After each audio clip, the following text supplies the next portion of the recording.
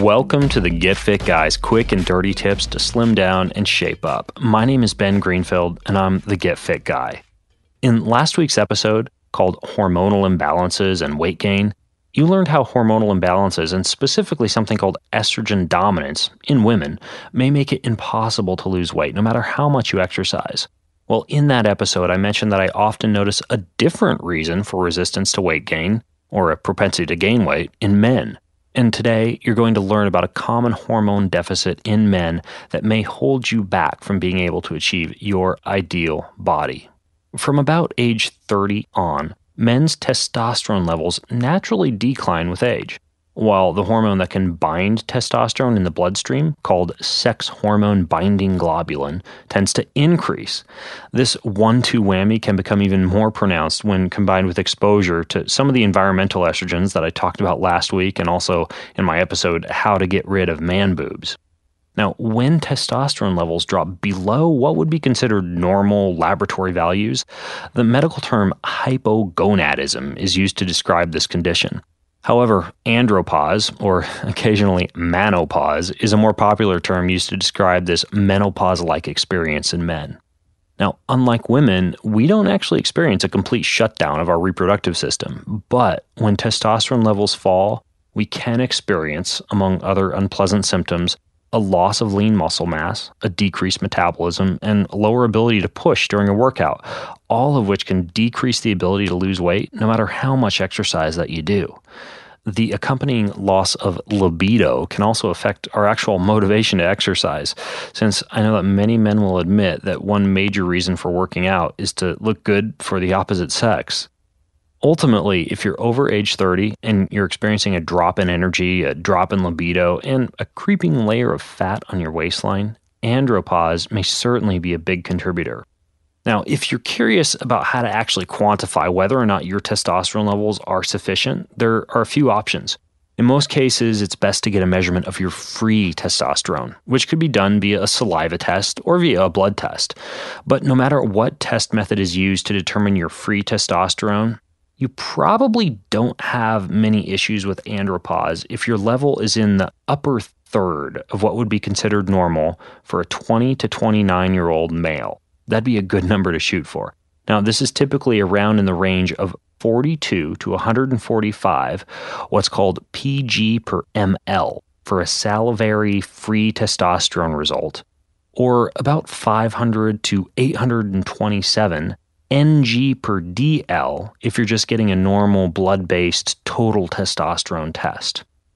Most men don't realize that you can easily get tested at home by using home testosterone test kits, and those are typically salivary kits from sources like directlabs.com, bioletics.com, or wellnessfx.com.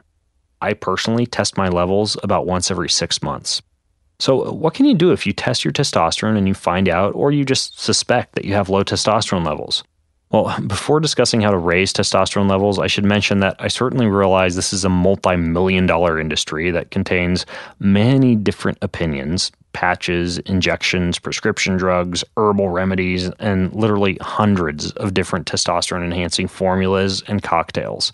So, in other words, this topic is a can of worms. Rather than addressing every testosterone-boosting supplement and natural remedy that exists, I'm going to primarily focus on why testosterone might be low in the first place, and important lifestyle choices to naturally boost testosterone levels or help you with andropause.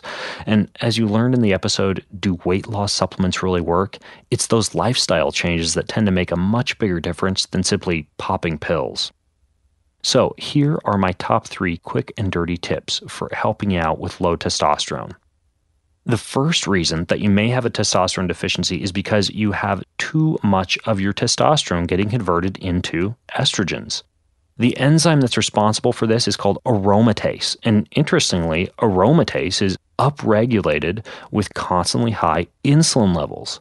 What spikes insulin levels? Constant snacking, very large meals, and high consumption of carbohydrates and sugar.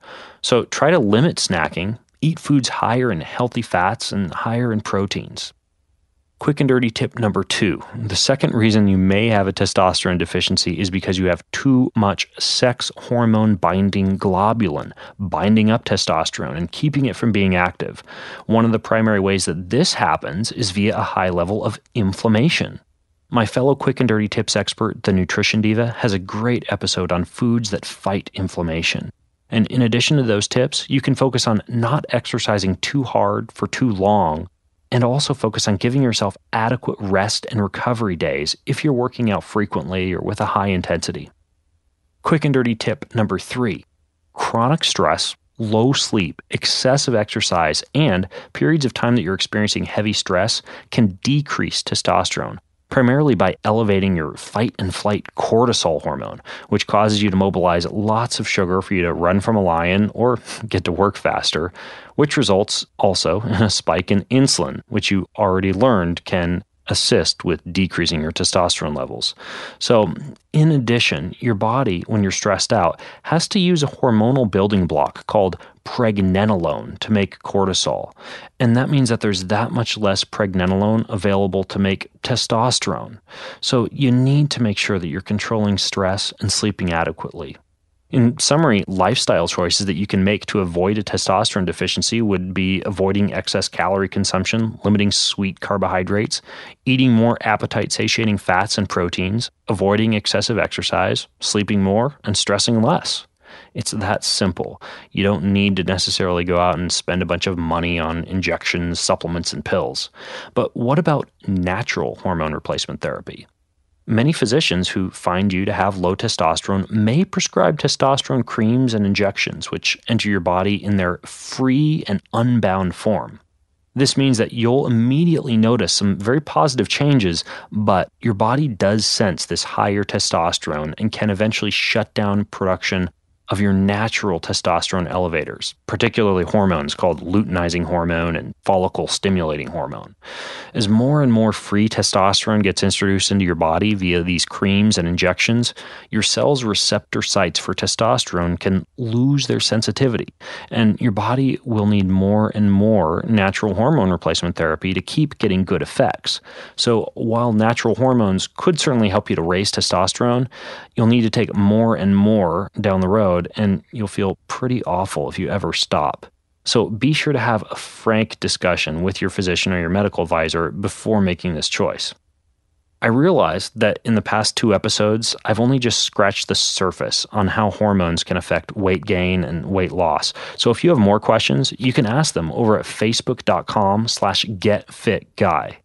And if you're still having trouble getting fit despite whatever workout program that you're doing, the problem could be that your workout just isn't working for your unique body type.